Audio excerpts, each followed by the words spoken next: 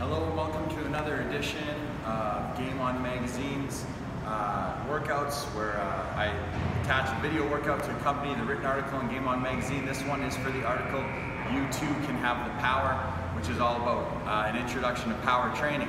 So for the workout in there, exercise A1 was a mini band drop squat. Mini band is going to be just above our knees. Feet are underneath our hips. We're going to get up on the balls of our feet, fully extend our hands over our head. We're going to hold for a second, then we're going to actively pull ourselves down to the ground as fast as we can, driving those knees out. We're going to hold that nice athletic position for a second, come back out a bit. So again, feet under the hips, extend overhead, actively pull down to a good athletic position, okay? Forcing those knees out. Exercise number 2 in that sequence. We're going to be grabbing an exercise band. We're going to loop it around a post or a rack or something that won't move on us. We're going to step in through the band. So the band's around the back of our waist. Okay, so it's pulling us forward a bit. So what we're going to do is we're going to step out in front of us.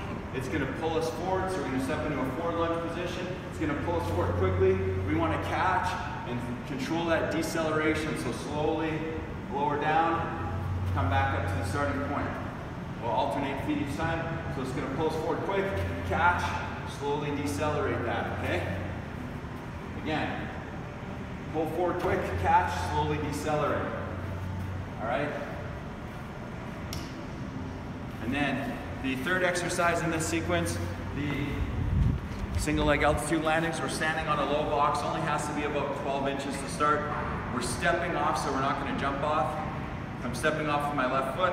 I'm going to land on my left leg. Nice balanced athletic position. We want to control that knee, keep it over top of the foot. And I should feel balanced in a position. I could do anything from here. I can move laterally to the side. I could jump straight up. I could power out forward in a linear sprint. Okay? And every rep again too, we're just going to alternate which side. So now I step off with my right foot. It's just a step off, landing in a good athletic position. If I tend to lose my balance like that, don't walk away from the rep. Okay, fight to gain control again.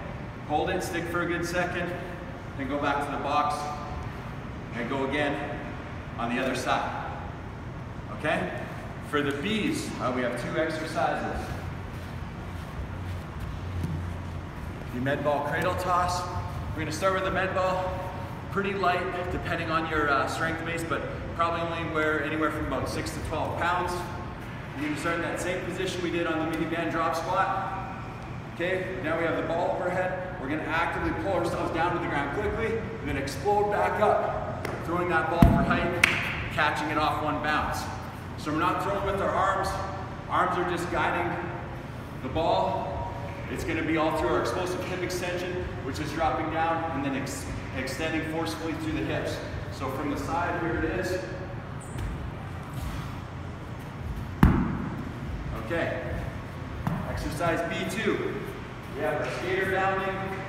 So we just need a little bit of space to go straight forward here. We're just doing diagonal bounds, single leg. So we're going to make sure we get our balance on that leg. Explode out. So we're almost jumping on 45-degree angles going down. So we're gaining width and distance a little bit with each jump, okay? For the last pairings, exercise C1, we have a pause box squat. So we'll have our box.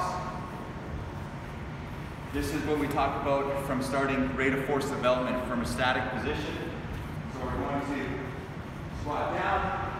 We're going to hold this position. And then preferably on someone's verbal cue, they'll give you a go or a jump cue. Then you'll explode up on top of the box, land and come to a complete standing position on the box. So again, I'm going to load, hold it.